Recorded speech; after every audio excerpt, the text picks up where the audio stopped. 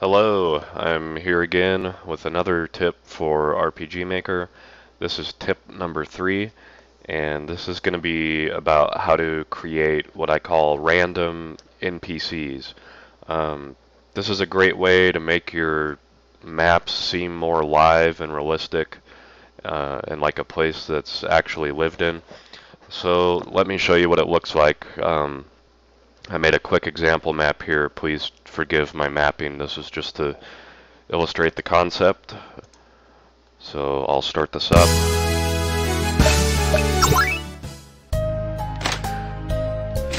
So I have this hallway, and as you can see, this guy just came out of this door over here and walked around. Now if I leave and come back, I get a different NPC.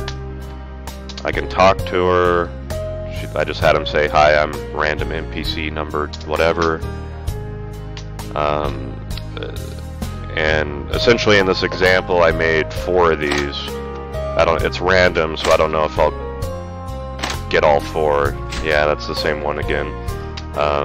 But there's 2 other ones that can appear. Of course, I'm gonna keep getting the same 2.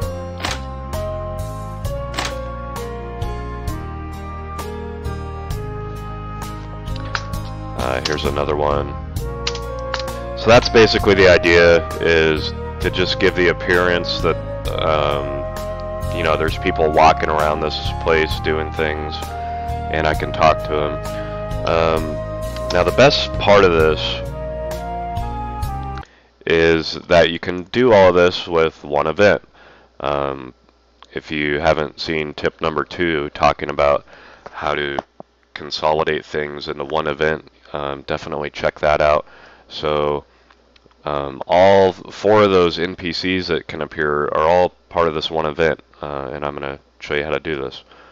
So I think I'll just remake it from scratch. That's probably the easiest way, rather than trying to explain what every line of code does. So I'll hit delete. We'll make a new event, and I'll just call it random NPCs. And every NPC is going to have their own page. So I don't think I'll recreate all 4 for this example. Maybe I'll just do like 2. So the first page we need to save, and we'll come back to later. So I need a new page for the first NPC and a new page for the second NPC. And then what you want to do is have these triggered by a variable. So I'll click here. I already made it. I just called it random. And this first page is going to take effect when it's 1 or above, and the second page is going to take effect when it's 2 or above. And then each one of these pages for the NPC is going to be triggered by action button. So that's good. We want the walking animation on. So that's good on both of them. And we want the priority same as characters. Same as characters. And then you can put in whatever speed and frequency you want. I kind of like slower with the highest frequency. That seems like the most natural looking movement to me. So we'll go slower and highest on both of them. Excuse me. Now the first page is going to be an auto run. And all it's going to do is control variables, and we're going to set that random variable to a random between 1 and 2, because I'm doing 2 NPCs. When I did this before and had 4 of them, I had it set between 1 and 4, and I had 4 pages of NPCs. But just to keep this simple, we'll do 2. So we set a random variable between 1 and 2. And then we're going to have 2 conditional branches. One when that variable is 1, and 1 when that variable is 2. And then for each of these, we're going to do a set event location. So let's say what we want to do first. Let's say I want the first one to appear here and just walk down the hall and then disappear. And I want the second one to come out of this door, walk down, and then walk down the hall and disappear.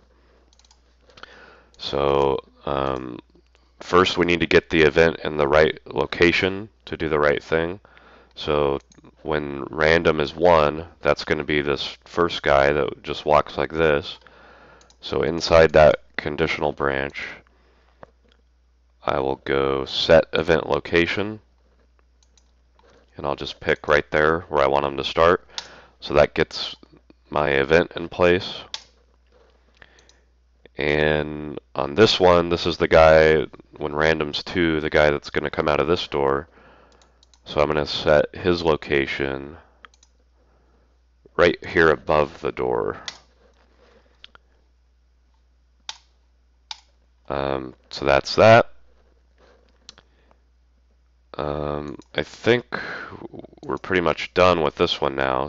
So we just go to his page. So when random's 1 or above, and what you do is set a custom move route, and then just hit here, and you can tell it what you want it to do. So notice I start with he has no graphic. So inside this move route, first I want to get him facing the right direction. He's going to be walking this way, so I want him facing right. So I'll do a turn right, and then I need to give him a graphic. We'll just make it this old guy. And then he's going to go right, right, right, 4, 5, 6, 7, 8, 9, 10, 11, 12, 13, 14, 15, 16. 16 move rights. 14, 15, 16. And then we just turn his graphic off to give the appearance that he walked off the screen. We don't want to repeat action or skip if cannot move. And very important, you want to turn his through on after that. Otherwise, he's going to be, even though he doesn't have a graphic, he's going to be standing right here and it'll block, the player won't be able to walk over him or anything. So you want to turn the through on. So that should be it for that guy. Now the second guy is a little harder because he's coming out of a door. So the first thing we want to do is open the door, and we have to do this here under our auto run. So under this conditional branch, when random's 2, we are going to set move route on the door. I happen to know that's door 1. So I assume you know how to do a door. You just turn it a few times. It's left, right, up to give the appearance of it opening. So turn left, wait 5 frames. Turn right, wait 5 frames. And turn up. Oh, I like to play a sound effect too at the beginning. I will give it this open 1 sound effect. So we play the sound effect, the door opens, then we're going to wait 1 second or 60 frames, and then we're going to shut the door. This will make sense in a second. So to shut the door, we have to do the opposite. So it's turn right, wait 5 frames, turn left, wait 5 frames, turn down. And we do not want to wait for completion on this, because the reason I put this 1 second wait here is because in that time frame the guy's going to walk out of the door and then it'll shut behind him. If I check wait, it won't sync things correctly, so make sure this wait for completion isn't checked.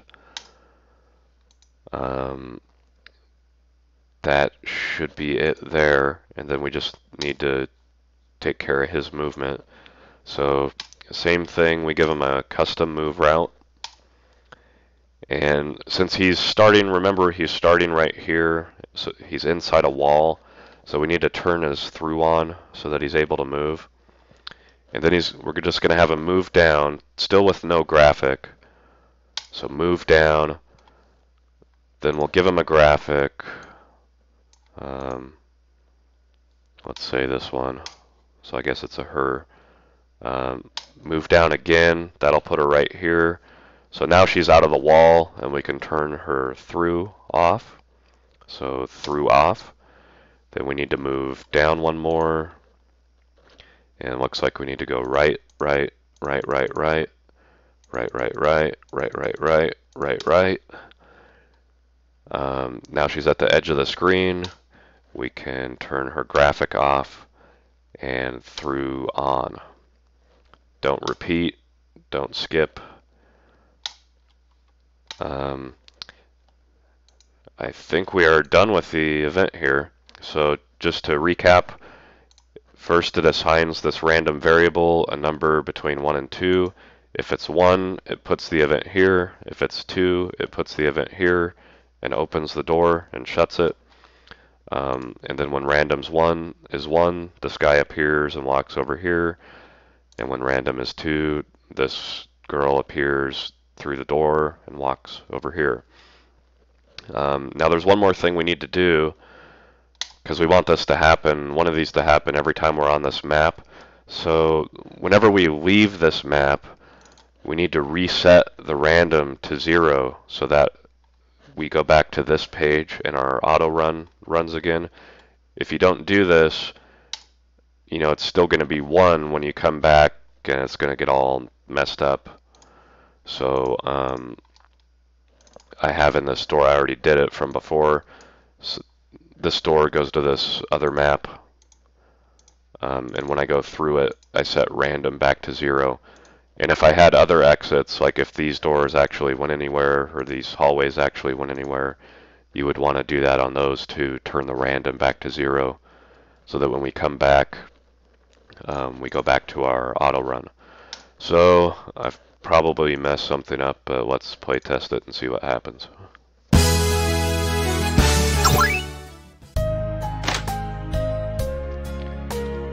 Hey, that's the one I was worried about. Oh, I forgot to make it so we can talk to him. That's pretty easy though. So it looked like that one worked. Let's go out and come back in a few times. There's the other one.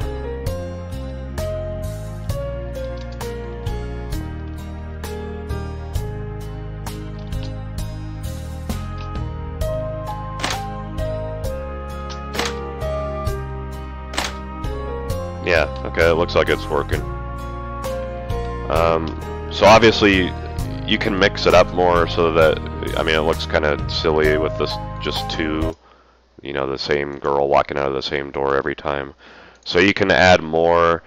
You can also set, I could do a third page when, random is 3 or above, and just have it do nothing, and then change this to generate between 1 and 3. So sometimes there won't be anybody. There's a lot of ways you can mix it up. So that's pretty much it for this one. Like I say, this is a great way to make the place seem more alive and give the appearance of things going on that, when the player isn't there. So let me know what you think.